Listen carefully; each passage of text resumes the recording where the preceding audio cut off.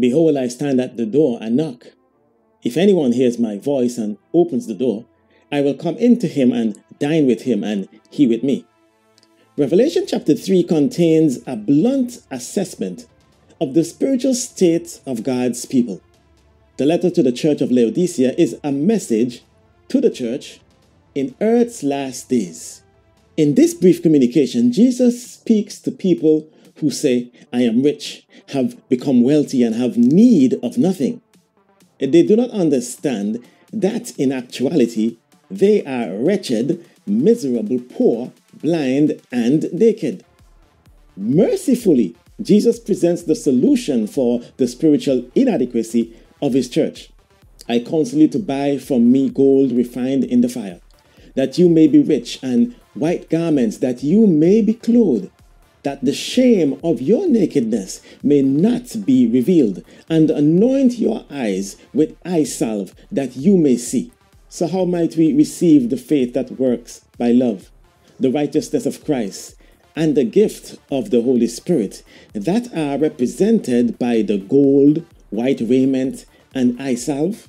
The answer is shockingly simple. Jesus says, I stand at the door and knock. Jesus doesn't force his way into a human heart.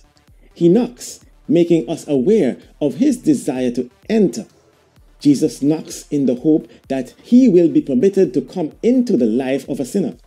Although Jesus is appealing to a self-deceived sinner, someone unaware of their tremendous spiritual need, he does not state that upon entering a needy human heart, he will lecture its possessor on how to be a true Christian. Neither does he say that his first priority is to clean the mess he finds. Jesus says to sinners, if you open your heart to me, I will come inside and we will dine together. No judgment, no censure. To those who have not yet found their way to a truly genuine Christian experience, Jesus simply says, if you let me into your life, we will spend time together in fellowship. The ultimate answer for the broken human heart is time spent with Jesus. Thanks for joining me today. I'm Vaughn Joseph for Victory in Jesus, reminding you that you can follow us on Instagram and TikTok, and I'll see you next time as we go into the Bible verse. Thanks for viewing Into the Bible verse. For immediate notification on your phone, your tablet, or laptop, remember to click or press the subscribe button below.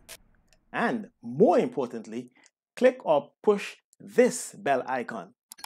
Thanks in advance for your support.